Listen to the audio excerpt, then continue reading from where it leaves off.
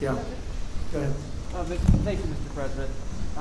The issue of what happened when you were in France continues to be a story. You're going to have to take that off, please. Just, you can take it off. How many feet are you away? I'll speak a lot louder. Well, if you don't take it off, you're very muffled. So if you would take it off, it would be a lot easier. I'll just speak a lot louder. Is that better? It's better, yeah.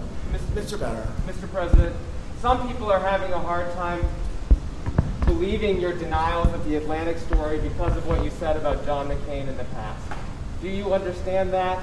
And have you asked John? No, I don't understand. And have you asked John Kelly to refute that story? No, I don't understand it at all. No, because I've always been on the opposite side of John McCain. John McCain liked wars. I will be a better warrior than anybody, but when we fight a war, we're going to win them. It's the most important thing. Yeah, go ahead in the back. Hi. Just based on some of your recent tweets, sir, do you... You sound so clear as opposed to everybody else with it.